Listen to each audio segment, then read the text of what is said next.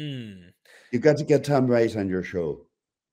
Yeah, I should press him with some of these questions. Of course, I'm going to be respectful, but I definitely want to press him with some of this to hear him spell it out. Yeah.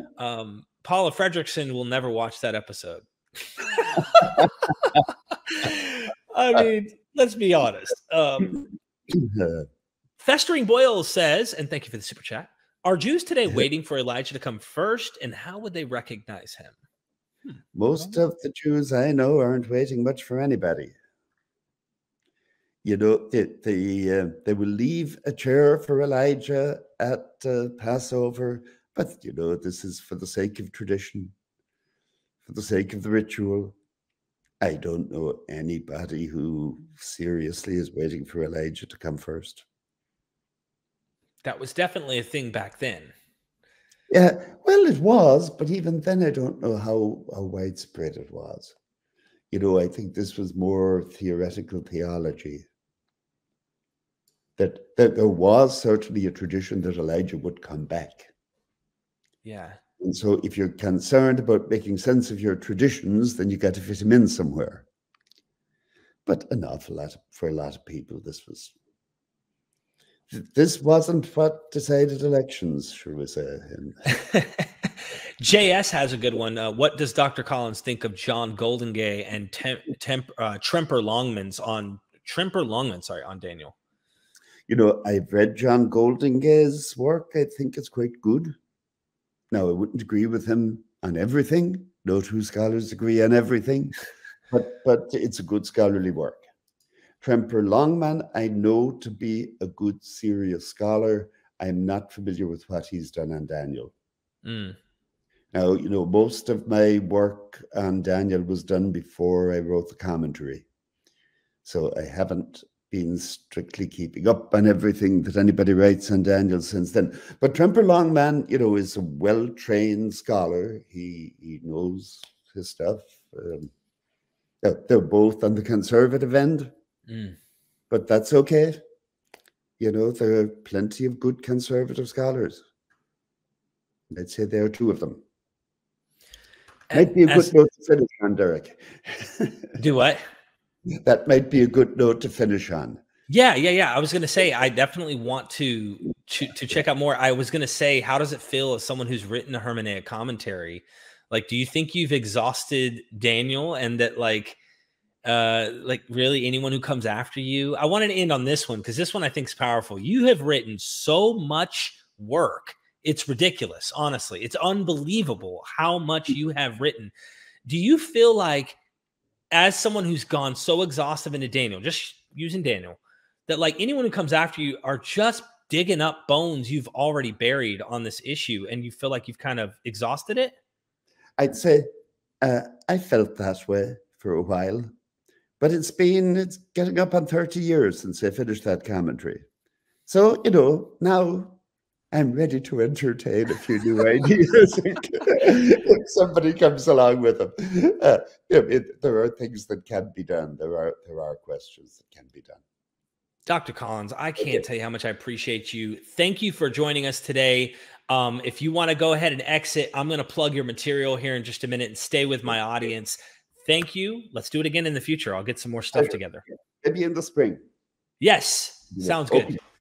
All right. Okay. Thank you, Dr. Collins. See you. Bye. Have a good one. Bye. All right, ladies and gentlemen, Dr. John J. Collins. What did you think about this show? Did you enjoy it? I'd love to hear your thoughts. I'm sticking around a little longer with you. I am so impressed with his work. I'm always impressed with his work. And he helps me to grasp all sorts of ideas pertaining to the literature and when it's written. I think the biggest issue that I run into when I'm engaging with some apologetics is they're kind of seeing all this literature as if it somehow speaks to itself. The Bible interprets the Bible. You have to read the Bible to understand the Bible. And that kind of methodology really, I think, leads down a bad path on how to exegete the Bible, how to understand it without going to the time in which this stuff's written, the world in which it's fixed. How do we see that picture in order to interpret the Bible? Because I can go read Hosea in the Hebrew Bible.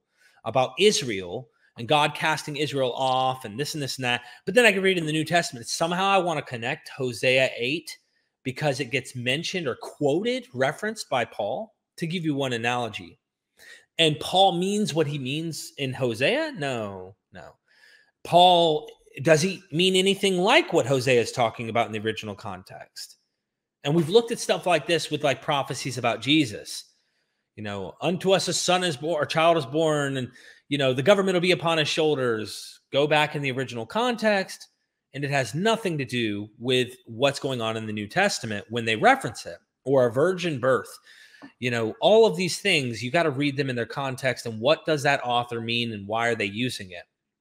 And Bart Ehrman said in his course on Genesis that the number one discovery, I thought this was profound what he said here. The number one discovery wasn't the Nag Hammadi library in the past century or couple centuries. Isn't the Nag Hammadi, it isn't the Dead Sea Scrolls, it isn't this, it isn't that.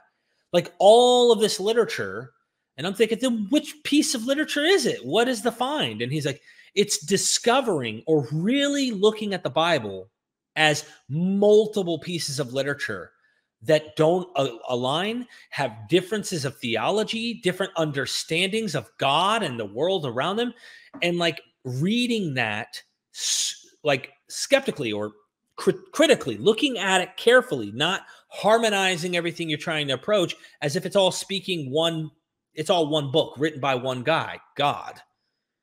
And when you look at the Bible that way, you actually find it's really fun. As a Christian, I never would have thought this. I would have never seen the Bible and thought, oh, it's fun to pick holes and find out how human this literature is. But now I'm like, wow, I don't think I've ever had this much fun discovering things about the Bible as an atheist.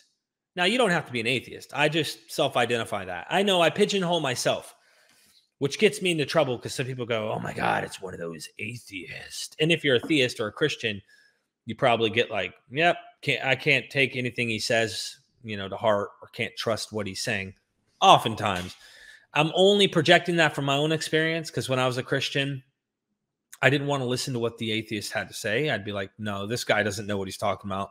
There's no way he can understand the Bible and truly know what he's saying about it and be an atheist. Because you need spiritual eyes. You need to have like the Holy Spirit teach you the meaning of these texts and what's actually going on. Boy, have the tables turned and my eyes have actually opened. The truth has set me free.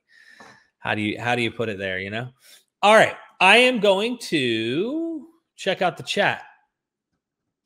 Let me shrink some of this stuff here.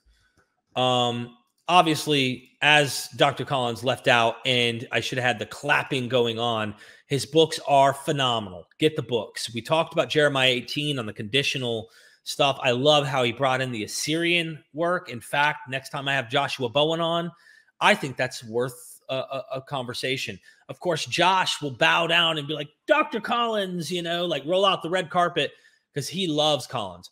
I wanted to bring this up because in a recent debate, well, I have to bring this up here. Oh, by the way, just to mention something. You see these little, let me zoom in here. Okay. To everybody looking, you see the unlisted stuff. This is stuff that is on my Patreon that I haven't made public. I have 7 videos. The Son of Man will come literally. Yahweh and his wife Asherah. The invention of the Exodus story. The vanity of Solomon in 2 Chronicles. The regathering of the northern kingdom. Is the book of Daniel concerned about the Davidic Messiah? Why have so many taken these bizarre apocalyptic documents so serious? These are all John J. Collins. They're on my Patreon, and you can access those if you're interested in joining and helping us out there.